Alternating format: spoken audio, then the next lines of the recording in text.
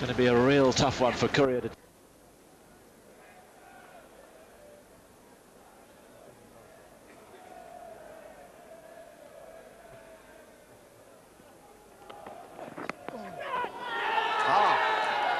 That's a very good catch, I suspect, off the glove. Well, it doesn't look as though it is going to be a very good catch off the glove, so our only way is to look at the replay. Well, Donald is enormously disappointed on this one.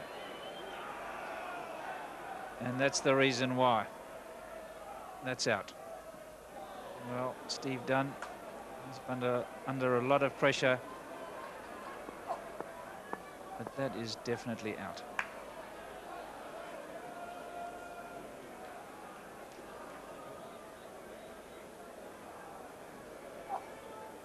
Well, it might be worth looking at it again.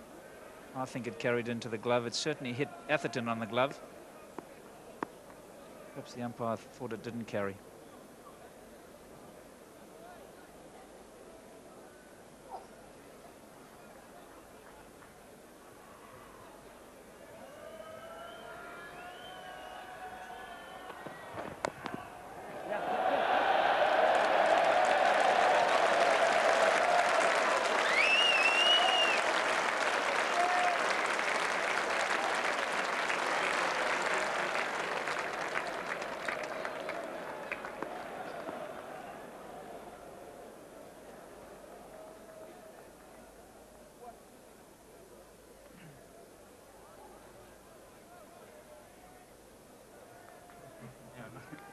He hasn't been doing it for a while.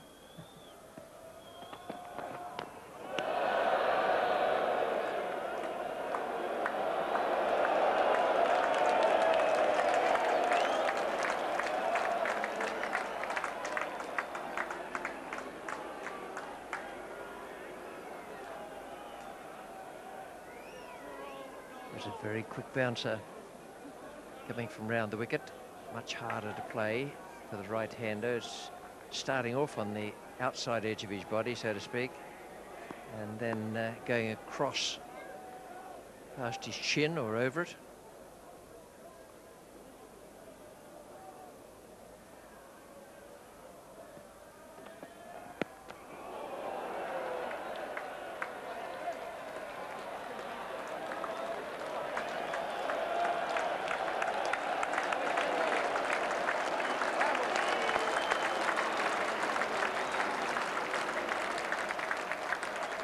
Very aggressive out there.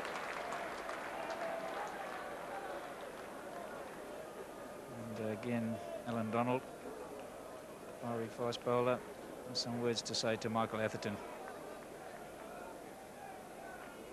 He was just inquiring after his health. And that's the one that came off the glove.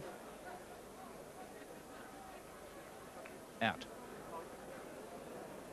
9 overs to go this evening for these two batsmen to survive. If they do, they will have won round one.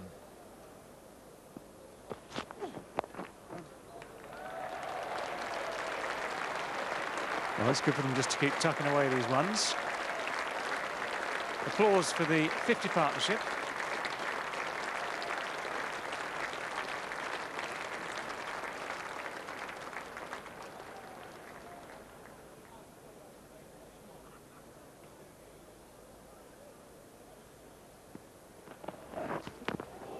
Vicious, really, really vicious. Straight, right at the target, which in this instance was the head.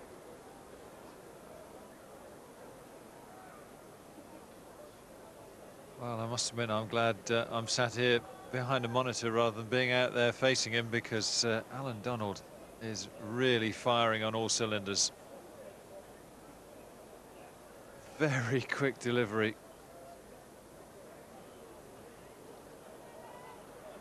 And almost a little bit of appreciation there from Michael Atherton.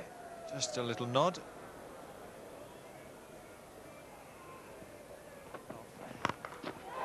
He's hit that high in the air. Paul Adams going back from square leg.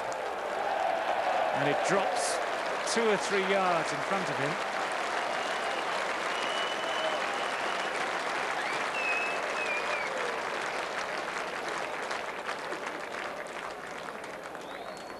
Well, I think he probably reasoned that with all these fielders close in and England needing runs to win this match, that it was a reasonably safe shot.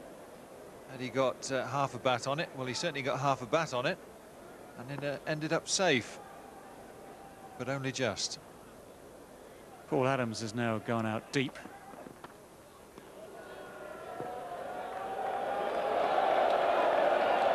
Well, between them, they could write a book, these two, by the time they finished. The transcripts might not be particularly publishable, not in the full form, but it's exciting.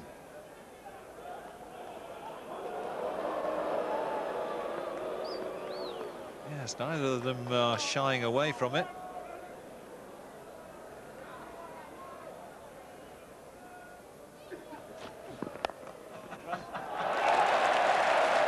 That's beautifully played.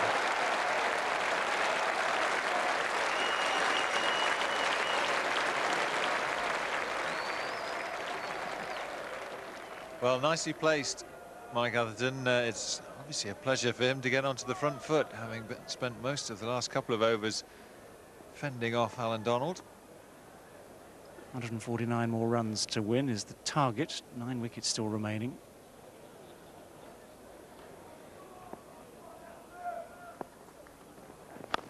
Well, Jonty Rhodes takes the pace off it. It was an awkward one for him to stop cleanly. Hussain will get 2. England move on to the 100 mark.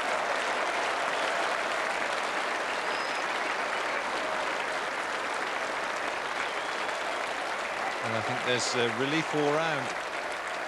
Certainly the ground is quite quiet. It's erupted into applause.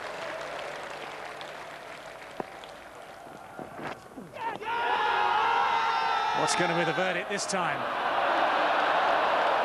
Very similar to the last one. All the pressure on the umpire, and the pressure put on by Alan Donald, by the entire slips cordon. Nasser Hussain is the most relaxed man out there at this particular moment. Well, of course, if you don't ask the question, you don't get the decision, but there is an awful lot of asking going on, and that one, I think, quite clearly striking the pocket of the trouser rather than the inside edge. Very good decision from Steve Dunn. Another chance. Oh, he's dropped it. Well, that is going to make Alan Donald absolutely livid. Mark Boucher has hung on to all those throughout the series. He was diving a long way across in front of his slips there, and for once it spills out of the gloves. And there would have been no doubt at all about that. It's been a really testing session for everyone out there, and not least for that man, Alan Donald, who thought that finally he'd got the reward for some inspired fast bowling. Yes, not a happy chap, Alan Donald. Got the genuine edge. Fairly straightforward catch, it has to be said, to Mark Boucher, and for once he spills it. Well, how often have we said in this series that Mark Boucher hangs on to the important nicks and catches? Unfortunately, on this occasion, at a very vital stage, not only in this match but also in the series, Mark Boucher spills a fairly straightforward chance. Well, to my memory, he's only really dropped one, I think, which was down the leg side somewhere early in the series. And he's dropped plenty that haven't taken the edge, but whenever the edge has been found, he's been there very solidly. And it caps an extraordinary passage of play. It would be very unfortunate to castigate this young man for the error. It's the sort of thing which, OK, should have been taken. Alan Donald, in a really supportive gesture there, has come back from long leg just to reassure him. There's no mistaking the emotion on Alan Donald's face at the moment the catch went down, but that's a really important gesture there.